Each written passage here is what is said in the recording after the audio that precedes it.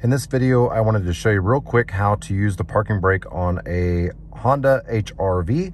It's a pretty simple process. It doesn't have the conventional pedal brake or the pull-up brake. It's got an electronic parking brake. What you're going to do is right here in the center console of the vehicle, there's a little P.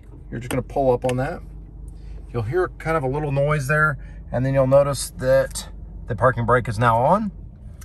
Then to release the parking brake, you're going to press on the brake pedal down there. And then as you press on the brake pedal, you're going to push on this. You'll hear a noise again. And then now you'll notice that the parking brake is off. That's all there is to it. Pretty simple process. If you thought this was helpful, please give the video a like.